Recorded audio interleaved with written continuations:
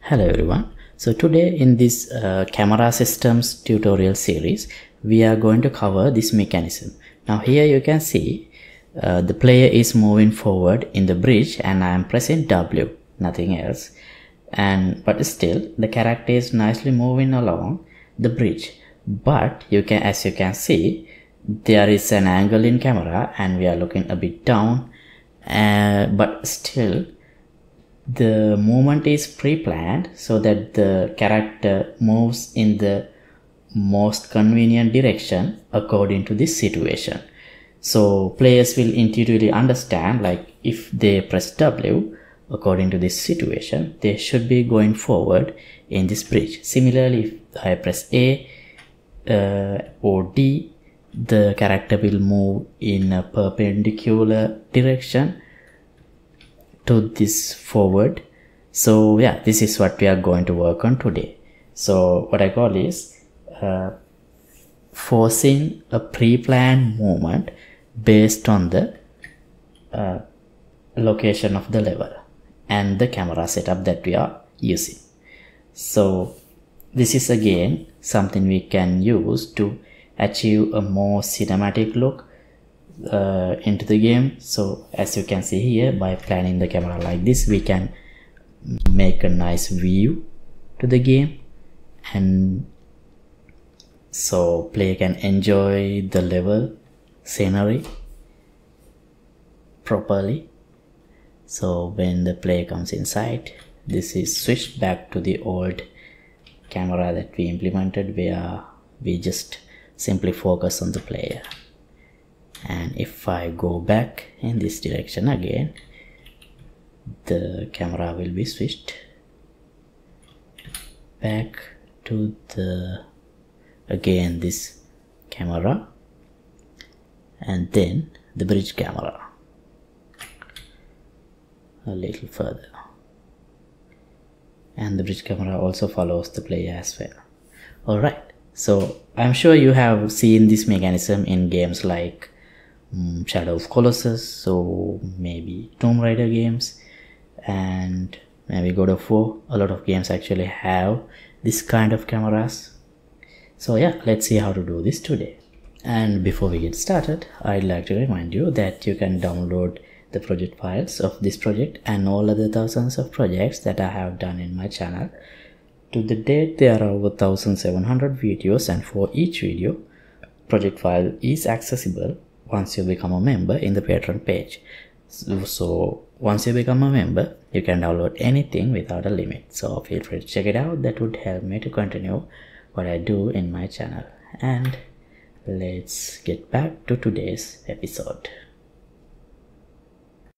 Okay, so in this scenario, I have placed one camera here which looks in this direction. When the character moves over there, it will be activated, and once character pass this collider, this rail camera is activated, which will show the camera along this bridge. So let me show the demonstration.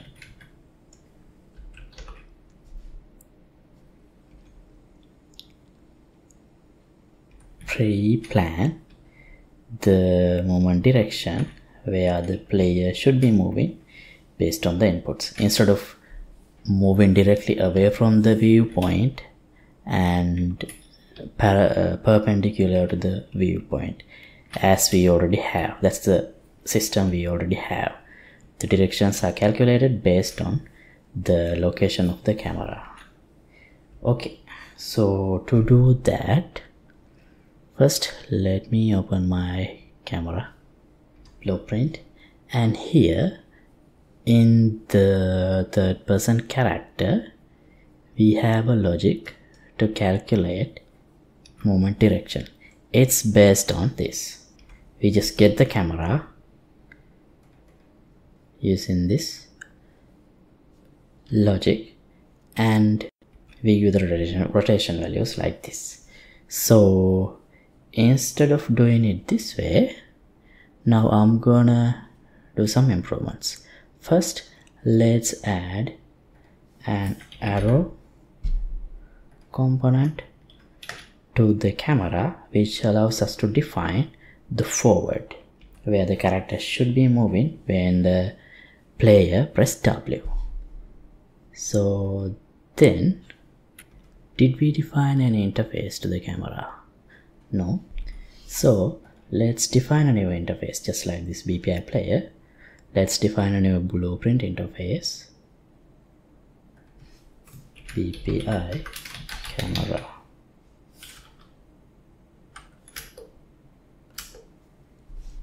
And here let's add a function, get directions. So let's add two inputs, two vectors. One is forward and the other one is right. Okay, now in the camera, well, actually we only need the rotation, so therefore we can further simplify this.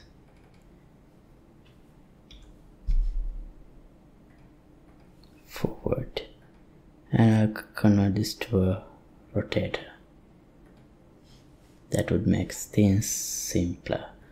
Now here under class defaults we can implement BPI camera, and after that we will get this input, this function.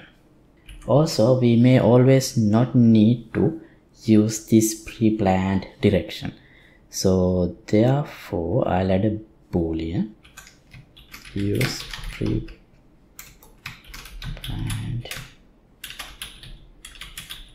movement. If this is true,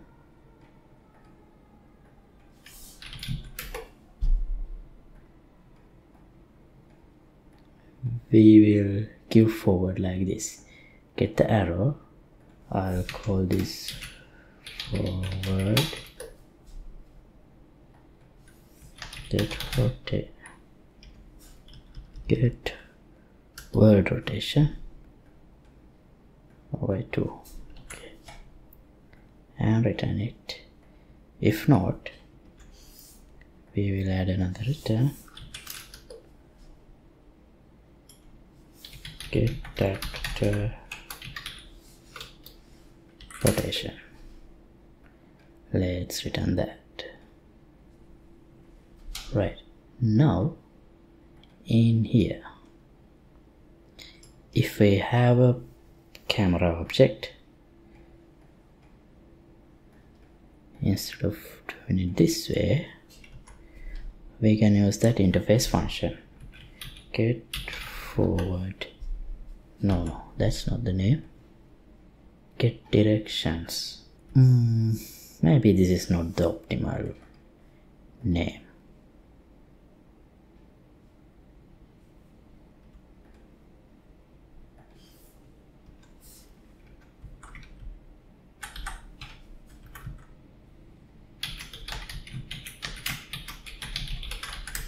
Get forward rotation.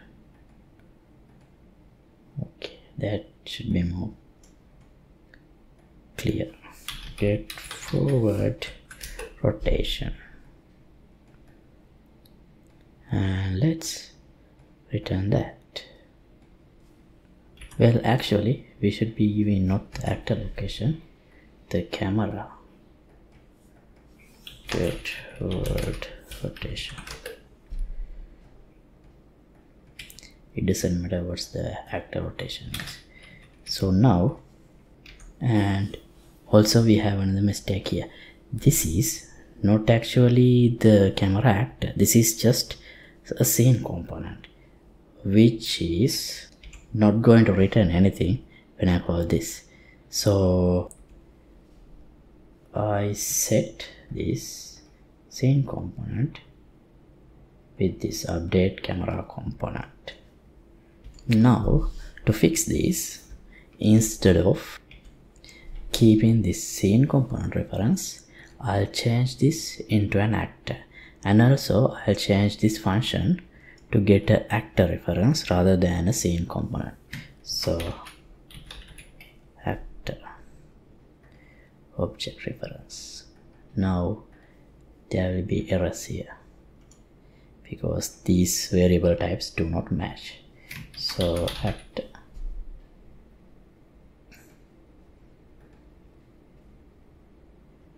and now like this, and also this preview camera, that also needs to be changed to an actor.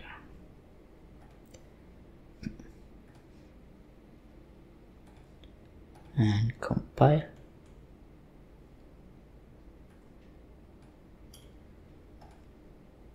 Okay, where else we have errors? Here.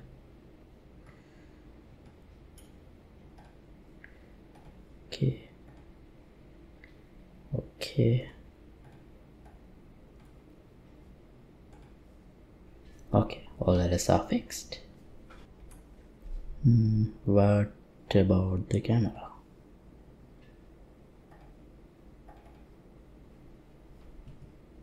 Here also we should have some errors. Yeah.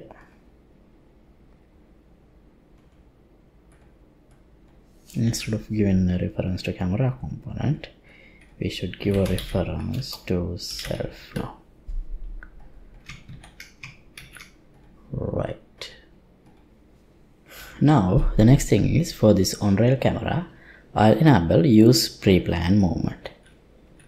And for this one also, if I use pre-planned movement, that should be fine, but it wouldn't make a difference, much of a difference, because we are directly looking at this direction anyway.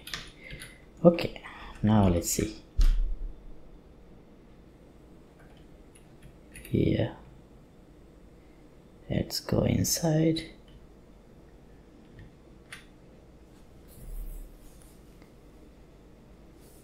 And the camera should be switched soon.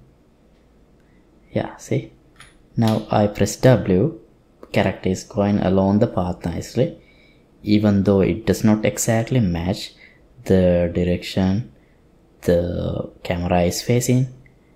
So, but player will intuitively understand this, because this is the direction the character is meant to move according to this situation. And if I press D and A, character will be moving in perpendicular directions to the forward. So yeah, with this I think we can conclude this episode. Let me just come back and show how the camera is switched back.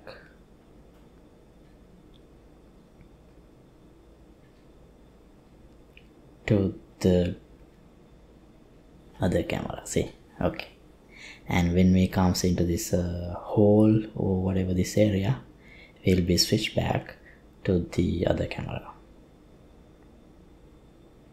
Alright, hope you learned something. So updated project files will be available here in the Patreon page. Link would be in the description below, and feel free to let me know what else I should cover in this episode, in this series. And also I'm thinking of covering what happens when the character is moved in a curved path. Think of something like a spiral staircase, where we need to follow the character with some side angle, but still the character should move along the spiral path without any confusion. So I'm gonna think about that as well. So thanks again for watching. See you in the next episode. Goodbye.